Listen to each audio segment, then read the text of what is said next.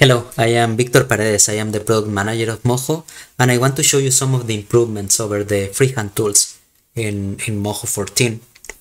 Now, many of the requests we received about Moho were related to the freehand drawing tools. That is, the freehand tool, the blob brush, and the eraser.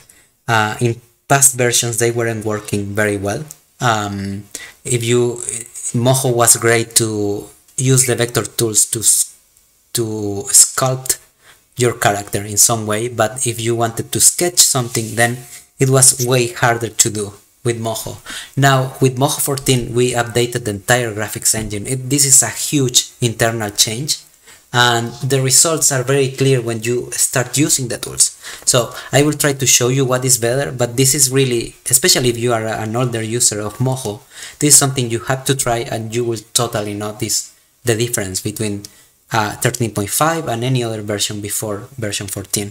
So first, the freehand tool is working much better. The performance of the tool is much nicer, so you can just draw stuff. Let me just decrease the size of this, maybe 3 pixels. Yeah, so you can just sketch things, and the tool just works very well, so you can sketch very quickly, something that wasn't possible in the past. So you can simply sketch there, and let's say you want something like that. Okay, so I'm just doing whatever here, tracing over this character, but I just wanted to show you how quick it is to draw. But again, this is something that you have to feel actually. You can also use brushes, and we can use more complex brushes, and the brushes, they work nicer now, and the performance is very good. So you can just use different brushes here, and of course everything here is working with the pen pressure, so you can just draw and use the different pressure here. Another improvement is the blob brush. Okay, in the past, if you were drawing with the blob brush, let me just pick a color here, maybe blue. I will just draw something with the blob brush, but something blue here. Okay, so I will just draw something with the blob brush. And in the past, if you started to add details to the blob brush, it started to lose details in other places. So that is not happening anymore. So now, whatever you paint, it will be accurate. Okay, so you can just paint whatever you want here with the blob brush, and I'm holding Alt and dragging right or left to increase or decrease the size. So you can add a lot of detail here, and this is all added to the same vector, and everything works nicely. Now there are some improvements to the eraser tool also.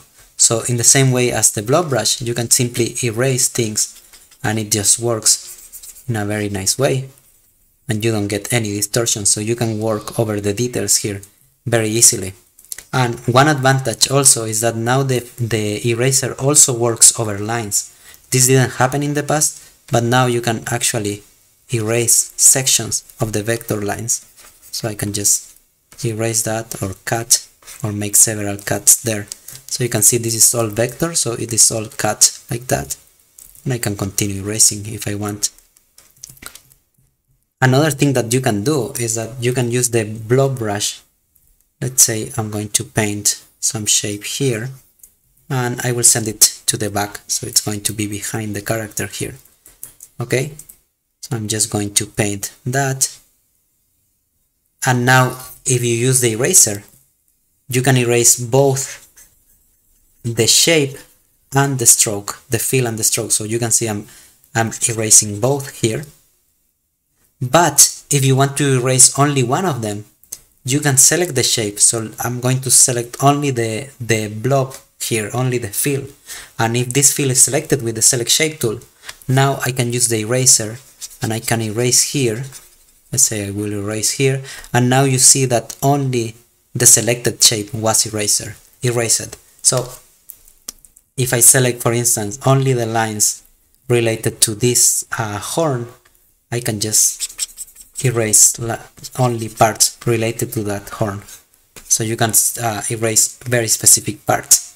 So there are many other changes, there are many other internal changes that you will notice, but basically now the drawing tools, they work much better. They work for drawing, sketching, or creating traditional animation. So let me just show you one of the examples we have here.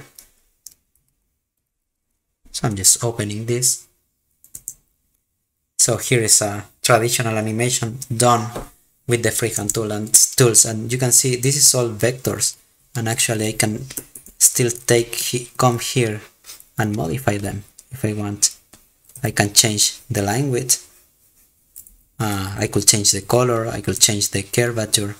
So everything here you can modify it, but it's using a style, and it is a sketch with the freehand tool. And you can see also that the timeline for frame by frame animation has changed. So now it is easier to manipulate keyframes, to navigate between keyframes, and to do other stuff. But that's it for the freehand tool. So I can just add more lines here if I want. There. So yeah, I'm breaking this animation, but there you have it.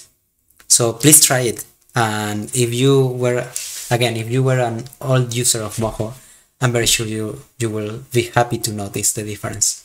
Thank you for watching. Bye.